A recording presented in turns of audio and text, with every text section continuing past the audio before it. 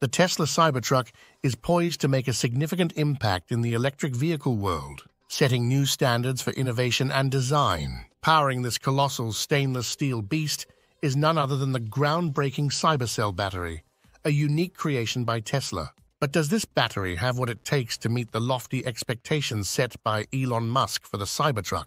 Join us as we unravel the secrets behind the Tesla Cybercell Battery and examine if it truly lives up to the game-changer it promises to be. Let's break it down and delve deep into the world of the Tesla Cybercell. First things first, it's a twist on Tesla's existing 4680 cell design. The name may sound a bit technical, but essentially it's named after its dimensions, 46 mm in diameter by 80 mm in length. However, just knowing the size doesn't tell us much about how well it performs. You see, it's what's inside that counts. The 4680 is a lithium-ion battery with a mix of nickel, cobalt, and manganese for the cathode materials and graphite for the anode. This is different from the initially presented 4680, which had no cobalt in the cathode and used both graphite and silicon for the anode. Now, this particular Gen 1 4680 has only seen limited use in a special version of the Tesla Model Y produced in Giga, Texas, which is no longer available. However, we have gathered enough information to assess its performance. A smart user, Troy Teslick, has done some number crunching. He found that each 4680 cell weighs about 355 grams and can store 81.2 watt-hours of energy. With these numbers, he calculated the energy density of the Gen 1 4680 to be 229 watt-hours per kilogram. This energy density is a crucial measurement of a battery's potential. Let's put this into perspective. The more common Panasonic-made 2170 cells in the Model Y long range have an energy density of 262 watt-hours per kilogram. So, the new 4680 cells have about 133% less energy density than these Panasonic cells. We've also heard reports from early adopters of 4680-powered Model Ys that these new cars tend to charge more slowly than regular Model Ys.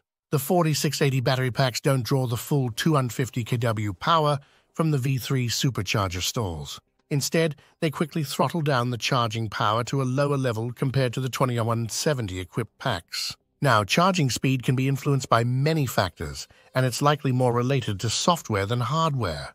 In the end, these results aren't a home run, but they're not a total bust either. We're comparing a brand new battery design from a relatively new battery maker with a well-established design from a top-tier Japanese electronics manufacturer. So what does all of this mean for the Cybertruck?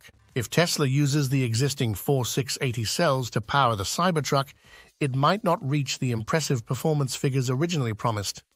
Over 300 miles of range with a dual-motor setup, and over 500 miles with the tri-motor version. The Gen 1 4680 cells are simply too large and heavy to fit the required energy into the Cybertruck chassis to achieve those numbers. Earlier this year, Drew Bino, Tesla's VP of Powertrain and Energy Engineering, brought a glimmer of hope for the Cybertruck. He informed Tesla investors that they were preparing to launch the Cybertruck cell in Texas. This new Cybercell boasts a 10% higher energy density compared to their current production cells. This enhancement was achieved through a combination of process and mechanical design optimizations. While this may sound like good news, it's also a bit puzzling. The deal is that even with this 10% boost, the Cybercell still falls short in performance compared to the existing 2170 cells. Now let's get back to our friend Troy Teslick's math chart. With the 10% increase, the Cybercell is expected to carry around 89.4 watt-hours of energy per cell. Assuming the weight remains similar, this would give us a projected energy density of 252 watt-hours per kilogram. Now let's bring these figures to life with real-world scenarios. If the Cybertruck were equipped with a 100 kWh battery pack, which is the same capacity as the Model X, it would likely yield a range of around 250 miles. This range might be sufficient for many daily driving needs, but the Cybertruck is designed for much more than that. In order to achieve a range of 325 miles, which is consistent with Tesla's other vehicles like the Model 3 and Model Y, the Cybertruck might require a battery pack of approximately 130 kWh. This estimate is, of course, based on the assumption that the Cybertruck's drag coefficient remains similar to Tesla's existing models. If the Cybertruck is less aerodynamic, the required battery size could be even larger to maintain acceptable performance. Now here's where things get interesting. To truly meet the advertised range of over 300 miles for the dual-motor variant of the Cybertruck, the Cybercell might necessitate a larger battery pack, possibly in the ballpark of 160 kWh, scaling up to the ambitious claim of over 500 miles of range for the top-tier Cybertruck model could potentially result in a battery size that's just too massive to fit comfortably within the truck's chassis. This presents a significant challenge. This is not a gloomy outcome by any means, but it does underscore the need for substantial battery capacity in the Cybertruck. When we consider the truck's intended use cases, including towing, off-roading, and other demanding activities, a substantial range becomes a baseline requirement for the vehicle. For comparison, let's look at a typical electric vehicle where range is often less critical due to the convenience of recharging. However, the Cybertruck isn't a typical vehicle. It's specifically designed for rugged tasks and adventures, so a robust range is essential. The Gen 2 Cybercell is an intriguing prospect. To fully understand its potential, we need to go back to Drew Bino's announcement and his statement that the 10% increase in energy density was achieved through process and mechanical design optimization. Let's dissect what this means by examining a diagram from a Tesla patent application, which compares the construction of battery cell terminals. We can draw some informed conclusions. If we assume that the left side represents the Gen 4 BO680 and the right side the Gen 2 Cybercell, we can observe that the Gen 2 design features a more compact battery terminal. What all this suggests is that Tesla is far from reaching the limits of their new battery cell format.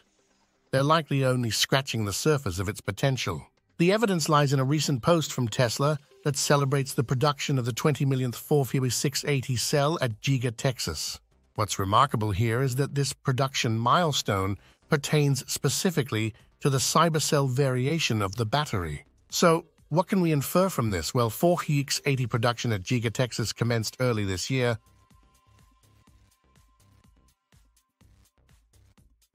and by June 16th, Tesla announced the production of the 10 millionth cell. From January to June, it took approximately 6 months to manufacture the first 10 million batteries. However, it only took another 4 months from June to October to build the second 10 million batteries. This is indicative of an increase in production volume over time.